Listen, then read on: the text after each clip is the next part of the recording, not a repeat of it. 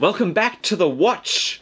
If you enjoy this video, which we're going to get into, firstly I just want to preamble and say, like, subscribe, do all the good stuff you can do to help us get through with the algorithm, so more people can see and enjoy this content, and as well, if you're able to, Patreon, subscribe star, helps us become more self-reliant and less reliant on the algorithm, which is the thing. YouTube, they've been doing shenanigans. They've been actually deranking content that is not meeting not only their agenda, but what they want to be pushed into the mainstream, which means content like I make on Shadiversity and Night's Watch, they don't want that around. And we would be like, okay, fine, there are platforms that we'd happily go to, but we can't sustain ourselves on those platforms at the moment. We do want you to watch here, but if we can get our Patreon and Subscribe Star support up to be self-sufficient, that would solve so many issues. If everyone who watches us just was able to donate $1 to $5, that would be it. Your support means a lot, and thank you to everyone who is supporting us. So before we get into, well, no, we are getting into it. We're getting into it. We're getting into it right now. Okay. But this is the interesting thing. So Nathan has been enjoying something that I kind of might even try out, because I see signs and watch things from the same source that's actually really good. Yeah. So tell us a bit about it, Nathan. Well, there's this thing, this place called Korea. That's a country. Well, there's two countries, North and South. Yes. We're talking about South. Yeah, Korea. South Korea. Not the North Korea. Yeah, I don't know about their media. It's probably just all propaganda. But South Korea, so when I got married, my wife told me about these things called K-dramas, which are just Korean drama TV shows. And at first I was like, oh, great. They're just chick flicks, basically, with subtitles. So when I watch it with her, I can't do anything else. I have to read the subtitles to know what's going on. Where, you know, when we're watching other things, I can play on my phone, I can use the computer and other stuff. No, you got to sit down and watch these shows. But I tell you what, Shad, in between watching Halo and Kenobi and Wheel of Time, I would go home and we would watch just Korean shows. And it's amazing how there's so many things that are so much better than them, and I realize that Hollywood is this little bubble, and everything that comes out of the American media and Hollywood, it's a bubble to itself, and when we watch it and we get so confused and annoyed at it, it's because they're just in this little bubble of what they think is correct and right. And that Hollywood is obsessed with trying to make the world reflect what it is like. So Hollywood has this weird microcosm culture in and of itself that exists between the actors, the people who are all involved in it, from the producers to everyone around it, that have this warped and twisted, just degenerate lifestyle most of the time. Like, and you hear about this crap. We're actually going to do a video on it, depending when it comes out, about the world kind of view of this Hollywood bubble and how just awful it is.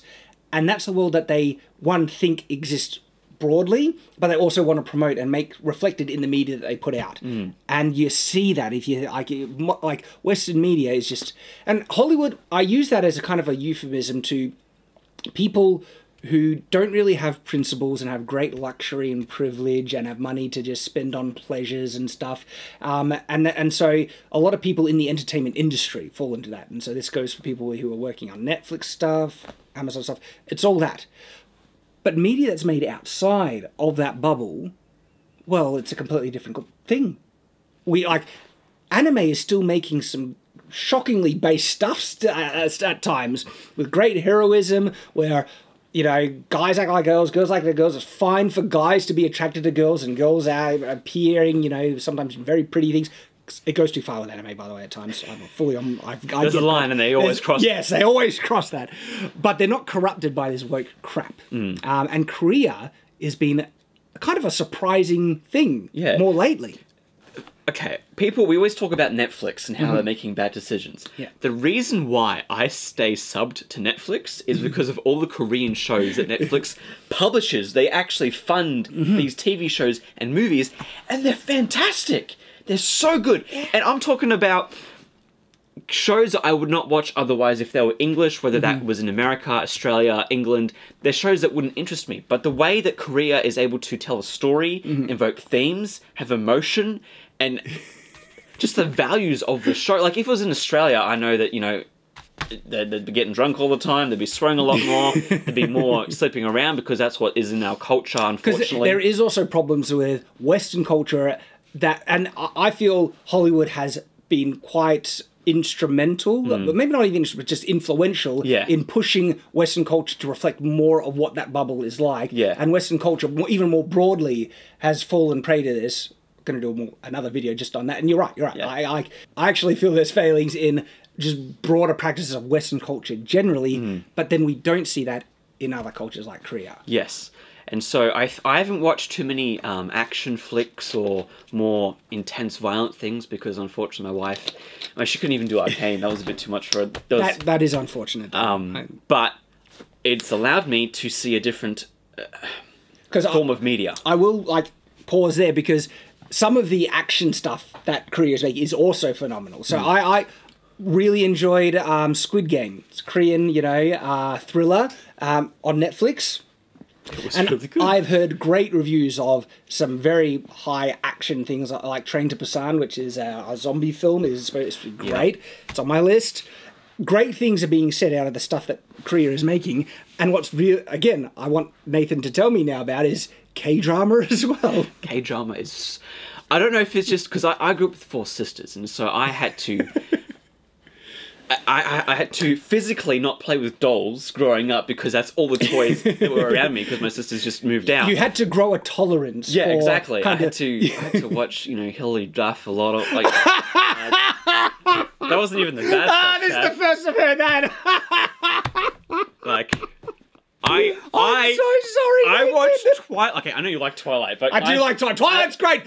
Don't find me. Twilight's awesome. I didn't necessarily enjoy it, but I would watch it because I could stay up late and eat ice cream with my sister because it was family bonding time. And so I put up with stuff I wouldn't usually enjoy. But, oh my gosh, these K-dramas, Shad. Okay, I need to pause and just talk a little bit about... I think it's wrong to shame boys in what they naturally like. I think it's perfectly... Boys should be celebrated that they love the action flicks. They're either the dumb ones like, Commando with Arnold Schwarzenegger or Fast and Furious movies, which dumb, crazy, the top action. Great, go to town. I also think it is healthy for boys and men eventually to actually grow to at least gain an appreciation, understanding of female-centered media for the value, because there is actually great things in it. And I've been exposed to more, the female media that I was exposed to growing up with my sisters, I've got 2 sisters, were like, yes, there was a Little House on the Prairie, what's the girl, she's got the red hair? Anne of Green Gables. Anne of Green Gables was a big one that my sisters loved. All the Pride and Prejudice stuff. I couldn't get... Pride and Prejudice I actually was particularly resistant against because I found it so boring as a kid. But then... for school, we needed to study Pride and Prejudice, and this is actually really positive, because Pride and Prejudice is unironically one of the best, and most well-written works of literature, period. I'm not kidding, what's the author? It just escaped me. Jane Austen. Yep. Jane Austen's command of language and understand just the way that she puts prose together is incredible. And I think it's a byproduct of the time she lived in, but also her understanding of people is amazing. And now me as a writer and author, I look to her to try and learn from the quality of her writing in the way that she was able to write characters. It's incredible. And that's why her books are so good. Her books are about people. Characters that feel so authentic and real, and then yet she paints this incredibly authentic real world of the time that she lived in. It is one of the most valuable works of literature, period. So I put Pride and Prejudice there with Lord of the Rings, in terms of valued works of literature in the English language. And so it was really good that I got exposed to that. And then when I married my wife, of course, she's a girl. She's loved heaps of Regency period stuff, and I was the dutiful husband. I wanted to do what she enjoyed, and so soon after we got married, she wanted to watch a lot of female stuff as well. Funnily enough, and so I think there's one. Is it North and South or something like that? But we watched a lot of Regency, old school, romantic kind of dramas and stuff, and this is the reality though. I actually need to put effort in to enjoy them because there's not stuff I naturally enjoy. Yeah. Okay. And I watch media where I don't need to put an effort. I can relax and just go with the flow. And so media that I need to put effort in, of course, is not my cup of tea. But I'm glad I have done, because it's actually broadened my understanding of literature, of story, of character. Because some of these stuff is just really well made, and I'm a better writer as a result. And and so I do think it's really good and healthy for boys to get an appreciation for female media, and then you get like just works of utter, unassailable mastery like Twilight. Edward's hot. I'm just saying I'm Team Edward, okay? Sorry, it's not hot, but That's all good. Edward had the masculine protective instinct to protect his wife, to protect his unborn child, he was a he got a bit dumb, granted, but it was, you can understand where he comes from, okay? And look, Jacob's all right. But Edward's better. Yeah, Jacob has abs, but Edward sparkles. Sparkles, everyone. Sparkly vampire. So, it's good in some ways to develop an appreciation for female-centered media, and I wanted to echo that, but I'm not saying boys should be forced to enjoy it, and they're not. And for me, and this is the reality for me and most boys, they're not naturally going to. Because even still, Pride and Prejudice is objectively a vastly superior work to Star Wars, hands down. Yeah. Star Wars is awesome, and I love it way more, and I'll enjoy it more every time watching it, hands down. Okay. It's just funny because my wife hates Star Wars, and she would do anything to watch anything else. But I'm the same, Shad. I will watch Episode 4, A New Hope, every time, and I'll have the same feelings every time. It's just something about it. Yeah, look, it's reality. There is boy-centered media and girl-centered media, and by the way, boys love it when girls are into the type of media they like. They are like the special, jewels of existence that we dream about. Just they're few and far between, okay? And the fact that modern day is trying to say, girls love Marvel, love Star Wars as much, we'll make you the characters, female characters, so you can relate to and everything like that. It's like they're trying to shame that there's something wrong with traditional media that girls like, and they're wanting it all into the guys' media, and it's like, just let people enjoy what they want to enjoy. But as a result, the male-centered media is beginning crap, because they're not catering it towards men anymore. Mary Sue female characters and everything. We love action hero female characters, but oh no, you can't make them sexy because that's objectifying and stuff like that, even though they're happy to objectify the men all the time. Thor, recently. Flick them too hard. It's all crap nowadays. But there are other media where it's fine. And so this is an example, I guess, of more female-centered focus media that you've been watching, but you have been developing an appreciation for. So, I wouldn't even call it female focus. I think it's female focused in the sense of it isn't action-based. Okay. It is drama-based. Good point, because guess what? Downton Abbey is amazing. Downton Abbey is great. It's actually, for some odd reason, I found it more watchable, and maybe because Downton Abbey is not necessarily about the love story drama, where Pride and Prejudice it's a love story. It is like total rom-com, but done well, basically, right? The classic true rom-com, right? Downton Abbey isn't that. It's actually more drama-focused, right? With, Mr. Bates. What a friggin' Chad. I watched that show for Mr. Bates! Mr. Bates! Friggin' love Mr. Bates, right? And so, guys, I agree. Drama actually can be really, really good. Yeah. And it's not necessarily female or male. And hey, throw in some sword fighting.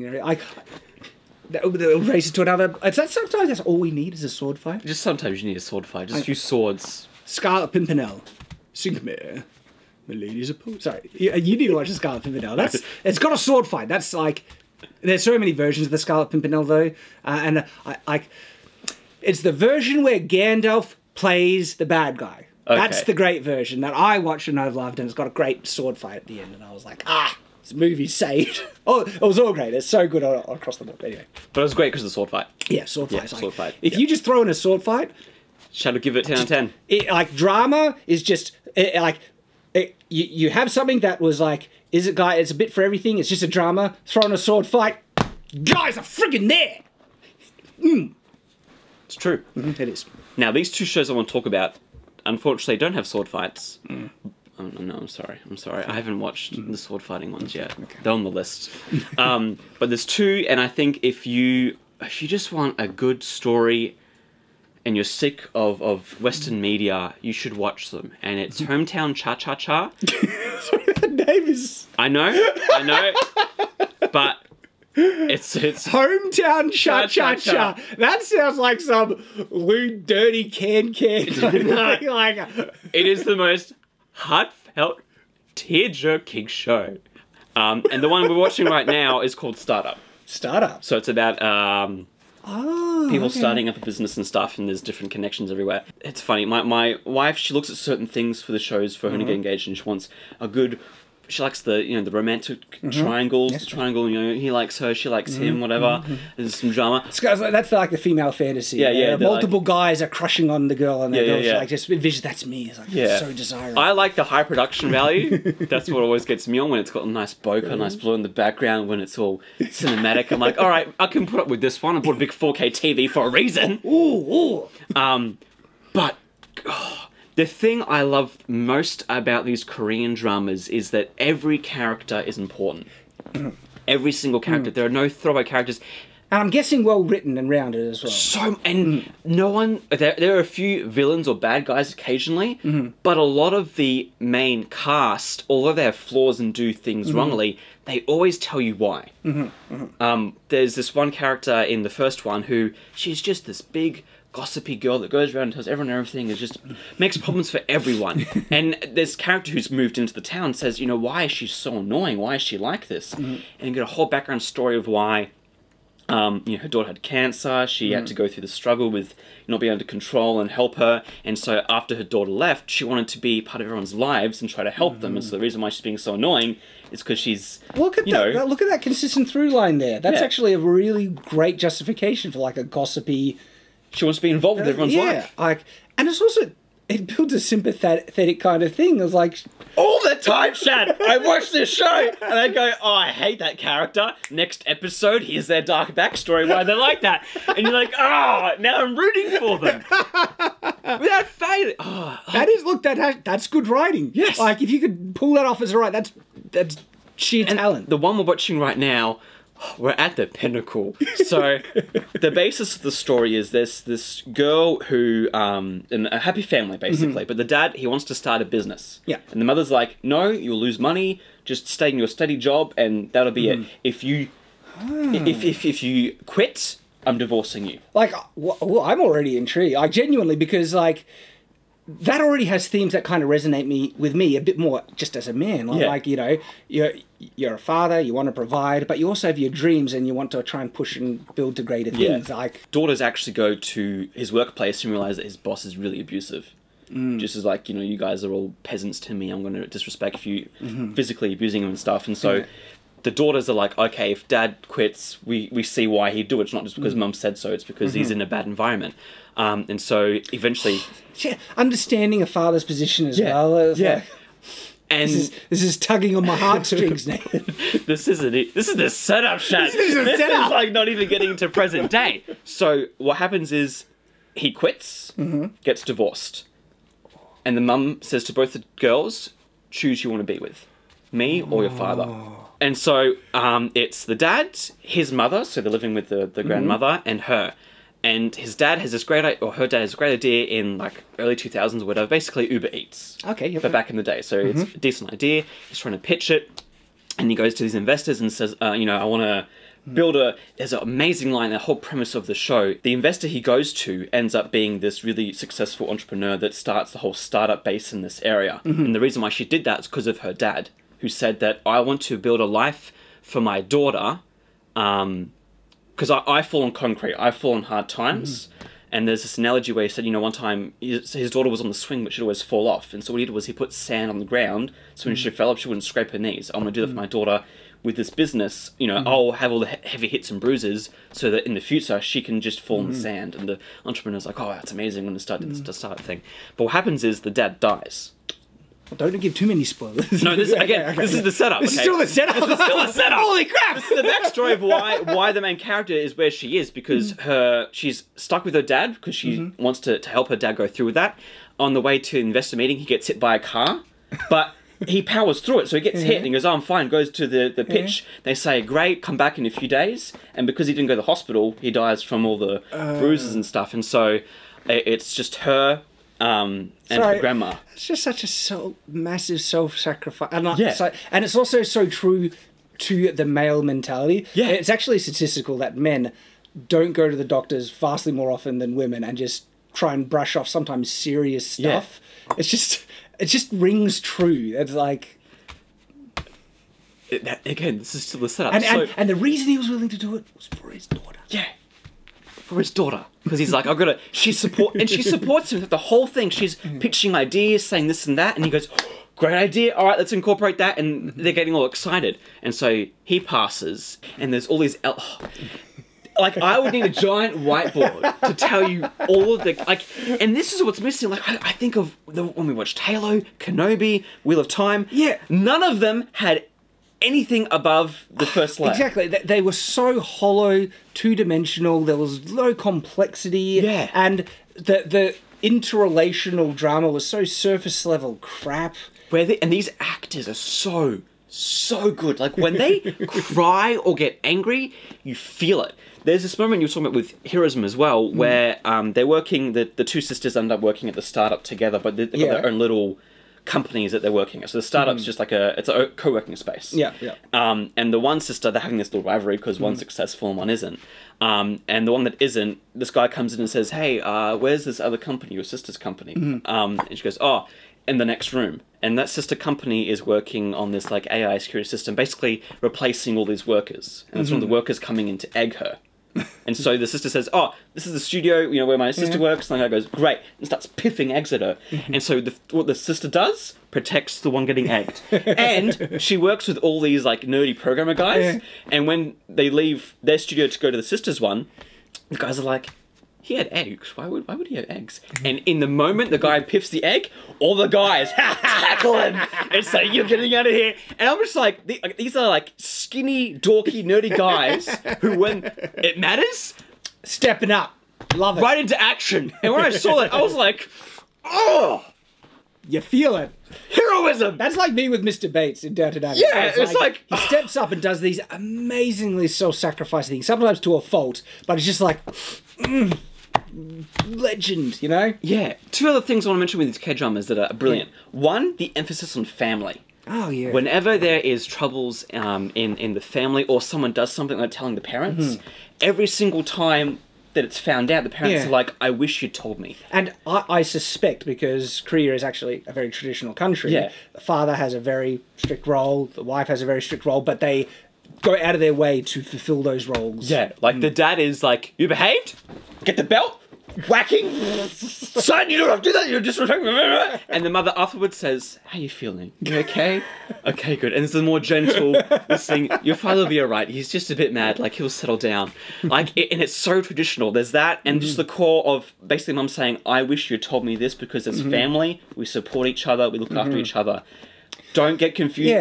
Like there's times where they say, "Don't be a Westerner. Don't be individualism." Like I kind of agree these days. Like, you stick with your family and we'll support you. You sacrifice for each other, and in the end, it brings you, lifts you all up. Reject modernity, embrace tradition. Yeah. And Korea's like, they're the tradition. Like, reject the West. Their version is reject the West, embrace Korea. It's like, I kind of agree. I do agree. That and the way in which they deal with romance. It took 7 episodes, an hour and 20 minutes long each, for romance to hold hands. There was so much build-up. Like, you see now in, first date they're hooking up. Well, not even that. They hook up first and they go, "Oh, what's your name?" Oh, yeah. Like in Wheel of Time, that happened. They're like, I know. They got to know each other after they did the deed. We kind of mentioned that, and I think one of the other videos we filmed recently, but that's harmful to society. Yeah. Where unwanted pregnancy is making lives really hard for people and stuff, and these relationships need to be treated seriously, approached seriously, and entered into when Yeah, when you're ready. And media actually helps do that. Like, Friends, I think, was actually quite damaging in like trying to promote hookup culture, where all these people are just sleeping with each other and not showing near the real world consequences of such stuff. And when these relationships end, they usually end far more worse, damaging. Than there's like, oh, we're still friends, and I'll let you sleep with someone else.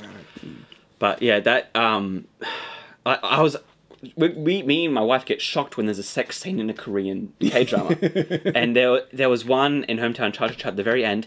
It was the most tasteful, beautiful, like, I was like, they weren't being at all disgusting. They were showing more of the, like, care and love that would actually be in a relationship like that. And I was taken aback. I was like... Pausing there, right? Wow. In one of the early drafts of The Wheel of Time, episode 1, they wanted a sex scene with Matt, and it was a girl on his shoulders, legs wrapped around, with a dress over his head. That's the type of relationship they wanted to promote and depict and stuff. In Wheel of Friggin' Time, in the Two Rivers, where it's supposed to, in the books, is this really conservative culture where... Oh my goodness. It didn't make it through to the final. But the fact that the showrunner wanted to put that in goes to show you where his head is at. But yeah, just and they even had like an explicit like thing where this scene will like be focused on the woman's pleasure and stuff like that. And it's all about the feminist agenda with it and stuff. And nothing wholesome, like, no. It's just about sex because sex. Yeah, because lusts and desires. Yeah. But man, in these K-dramas, when they hold hands, when they kiss, it is the peak romance point. They use it like how they would... I'm trying to think of an example. When you think of musicals, they dance when it's at the peak. It fights. The pinnacle part is the very end. The other part I kind of want to... It's like, I can easily tell, they treat sexual relations with the respect that they should be treated with in the modern day. In the modern day, it's like going bowling or going to the movies, where it's just this fun thing you can do. Yeah. But the lie about the modern media is that it doesn't translate to the real world, that this engagement, right, is actually deeply psychologically affecting, okay? You can't just do it flippantly and then move on, especially girls. Girls can't do it flippantly and move on. But that action actually builds an emotional kind of, like, connection. And then when it's just treated like it means nothing and people move on, it can be very psychologically damaging. But that's what the media is portraying. It's just fun, flippant, do whatever you want. And then they completely ignore the real world, serious reality that, hey, this is the act that creates babies, okay? Yeah. And in the media, no one's... It's always like, even without protection, Wheel of Time, like, where is their protection, everything like that? They're just going at it. And in reality, this makes life... Even with contraception, that's not a guaranteed thing. It still often happens, and it encourages people to just do it. And then, what's the result? Some awful things. Okay, and there's there's the whole abortion debate in the modern days. I'm conservative. You can probably guess where I land on that. Wouldn't even be a debate if people were just treating this with more responsibility. I don't know if this will get cut, but I remember seeing a video of a lady saying, "What? So you want me to have standards of who I sleep with? You want me to... I have to second guess who I'm going to go around sleep with?" And the guy interviewing was like, "Yeah, that's what you should do. You should have standards and maybe not do that. Like, honestly, you're going to second guess who your child's father's going to be? Yeah, you probably should do that." Oh, it should be more based. It's like when she says, "What? You mean I should have standards with who I sleep with?" It's like, the answer should be, "Yes, you whore." If you don't have standards with who you're sleeping with, yeah, both male or female, you're a freaking whore. Grow up and... Yeah, they're like, I have to think of who's going to father my children. Oh my goodness, that's how just they throw it away. And I have to mention, because I find it funny, right? One of the responses to the abortion debate that's going thing is that people on the very far left are like, all right, to punish them, we just won't have sex with them. How's that? And all the conservatives are like, oh, good. Finally, yes. That's what we've been asking for. Back to the start. Because this is reality, right? We wouldn't even asking for that. Women are the gatekeepers of sex and relationships, okay? And the reason why it falls in is because men have a higher sex drive. They're more willing to engage in it. And so the one who has more control and restraint is now the gatekeeper. That's how it evolves that way. But what I hate in the modern media and everything is that by trying to subvert this, they are robbing women of an incredible amount of power that they should possess. Okay? This is an inherent thing of power and influence that women have if they control and treat themselves with respect. What I have is something of value that I will only allow someone to get access to if you earn it. And by doing that, you can make men earn it. That is incredibly influential. And it makes men better as well, by the way. It makes men commit. That's what you want. Giving it away for free, you're just letting men... and women need to improve and men need to improve. And men should not be this way. They need to be taught that men need to be taught abstinence as well. But the influence and power women have in being able to control this is one of the ways that can help men pull up and friggin' grow up and treat this stuff with the respect and consideration it deserves. But the media's lying about it, so all of that, robbing women of that power, and then the fact that they were saying, well, we just won't give it out for free, and I'm like, thank you! About bloody time! That's all it took? Yeah. You're not convincing us otherwise. But look, that's the extreme ones on the left. There's a lot of great women who understand this. And hold the line, keep it up. But yeah, it's great. Korea actually has these values still, and these values are important, and it's important to be depicted in media because media is downstream from culture, or upstream. I forget which one, but it's influences. Okay, this is important. It's all about the normalizing thing. Yeah. If you can normalize these standards for kids, and especially even young kids, teenagers, and everything that's growing up, they will naturally more likely follow that. It's not a guarantee, but it gives higher chances, and that's what we should hope and desire. And that's why parenting is so important, but also the media. This is what we're trying to do on Night's Watch, push back and everything, because setting what is normal, like back in the day, right, when sex was treated so seriously in media, especially look in the like 50s and early media and stuff like that, where no sex outside of marriage, real life stuff, it reflected in society, okay? But, yeah. I think the last thing I just remembered I want to bring up with the K-dramas is the humour. I am so sick of Marvel humour. Like, Disney humour, like that Thor, Love and Thunder, that was the most... Cringe. Because it was a joke and it was funny because that to be a joke and it was funny. Yeah. The one thing I love about... my favourite humour, I think, is situational humour. It's not funny for the characters, it's funny for those watching. Yeah. And so... It makes it so much... It doesn't feel forced, and as a viewer you get to enjoy it, but the characters... Sometimes they laugh at it if you're, if they're watching as a third party, but for me, the funniest moments are when someone says or does something because it's funny because you're a watcher. So... I wonder if what you're trying to describe is, or if it has this, because one of my favourite types of humour, and what I feel is some of their highest bar humour, is character-based humour, where characters do things that are in line with their character. It makes sense, but it comes out sometimes in interesting, surprising ways. But when it's a surprise, but then it happens, and so obvious that's so in line with their character, it can be hilarious. Yeah. So one of the best examples that I can think of at the moment is actually in Star Trek. So Captain Picard, he is a reserved man. He has areas in which makes him uncomfortable, and he's uncomfortable with kids, and he has this air of authority and everything like that. It's hard for him to be vulnerable and open and everything like that. And so there is a character in it, which is, it's Deanna Troy's mother. I think it's like Swana Troy or something like that. But she is this massive flirt. And she constantly tries to flirt with Picard, and he hates it so much. And it's so in line with his character because he's a reserved, authoritative figure, and there's this woman just breaking right through that, getting right into, like, it's hilarious already, that, right?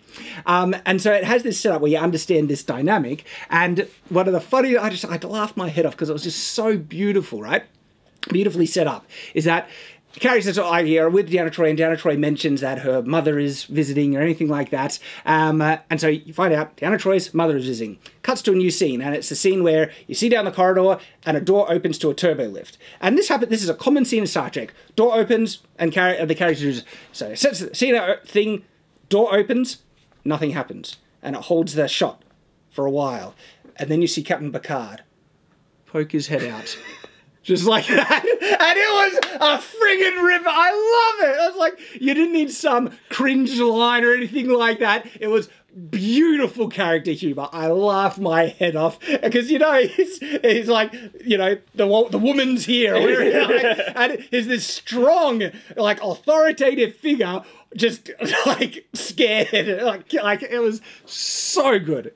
That is talent right there. That's talented writing, understanding character and working with it in just great ways. And it takes different people through the process to make that funny. You can't just write the script and it be funny. You can't have the actors do, they can't just have a Kiwi accent and be funny. It's like you have to have that in the script situation when it's funny. The actor needs to pull it off. Yes, there are layers of complexity to make it work, and you need a lot. Like, look at the Picard example. You need to understand his character really well, and also you need to understand the dynamics of authority, strength, what he is presenting, everything like that, what is making him uncomfortable. And then also, why would this be funny? Because it's a circumstance where you see kind of behind the mask and everything like that, but it's so in line and like complexity, layers of complexity to understand this. But when you do, it's the best. That is like truly good writing right there. And that's that's my favorite. I think Brandon Sanderson does some of that really well, in his writing. And that's one of the reasons I enjoy a lot of his humor. And some is more lowbrow, but some is like really good, complex character stuff, and it's very good. But yeah, look, K-dramas are fantastic. I know they're great because, like a good book or game, for me, mostly the experience I've had, when it's over, I feel empty. And I sit back and I go, nothing can fill the void that I was left with, because that was so good. And I have not had that with any of the modern media in Western culture for... Yeah, only really one thing recently, because the other reaction to media is it ends and you're feeling uplifted, and it's just like, that was amazing, I loved it. Yeah, you come out of experiencing that in a better mood than when you went into, and that's when a sign of great success in it, and it was Top Gun Maverick. For me, like one of the only things recently, of course you watch old things, and there are other things I've enjoyed. But Top Gun Maverick had an amazing... Like, you walk out of the theatre and you went, I feel good. Great, I feel great, So, and also, just want to let Kathleen Kennedy know that those episodes were an hour long each, and there was 13 of them. And so if Korea can do it with dramas, I think you can do it with Star Wars. So, I'm not going to hold her... I'm not going to give her any slack. And, you're talking about Kenobi. Kenobi. What was it, 6 episodes? 6 episodes, about 45 minutes. One was like even half an hour, I think. But... lazy. And I'm not just saying, fill time for the sake of filling time. Packed with story. So much. Yeah. So much story. And because there's so much time and story in it, they are able to weave them in and out so well. And the pacing of them is brilliant. Like...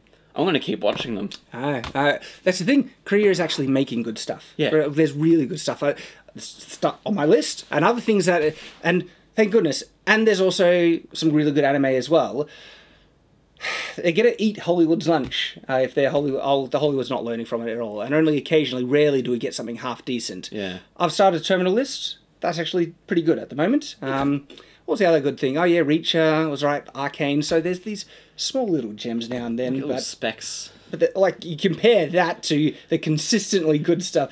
Now, I have a sister-in-law who's Korean, and I was talking to this and she was agreeing, but then she said, but it's more recently. Some of the old stuff is really bad. really low budget, really bad. It's like more recently I don't know, the effort is just skyrocketed. Yeah, and there's incredible actors who, so the 2 shows I mentioned, one of the main actors, he is in both of those. Completely different characters. Yeah. One, he's a very quirky, funny, silly guy.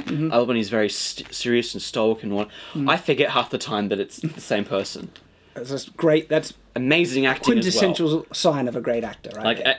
Everything I've seen in these shows, and look, there's some shows we've started and we just haven't picked up on it just because the characters aren't the thing, or I'm not saying everything that Korea makes is amazing, but there have been some amazing gems who, man, I want to buy them in Blu-ray just so I have them when the apocalypse comes. Amazing stuff, and it just gives me a bit of hope that somewhere in the world there's good stuff being made. And when the bad stuff is made, it needs to be called out, and we try and do both. Celebrate the good. Unfortunately, there's more bad coming, especially in our most beloved properties, but we want to celebrate the stuff that is good, and we try to do that when we find it and see it. So there we go. K-dramas and Korea media. Check it out. There's a lot of good stuff there. And do subs, please. Don't do dubs. Like I'm telling you. See, I'm a dub person. I know it's bad. I tried it one day. I was like, can I just like the delivery? They spoke English in one of the ones I watched as well, and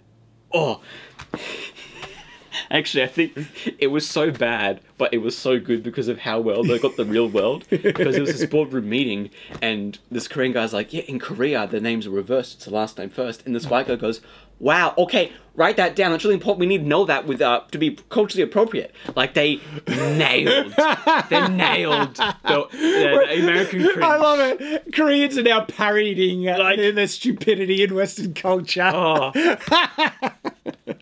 We deserve it. Yeah. Totally deserve it. But yeah, if you're going to go watch it, please just do subtitles and just sit back and enjoy, because it like other stuff I watch, I know we're meant to sign off, but it feels like a chore to watch through things. But every time I sit down to watch those shows, every scene and cut is just a good time and an adventure, and I just sit back and relax and enjoy. And it's like, where is that?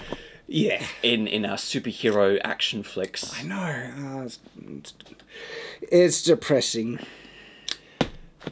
But it goes to show you then that there is stuff to watch. And until next time, stay watchful.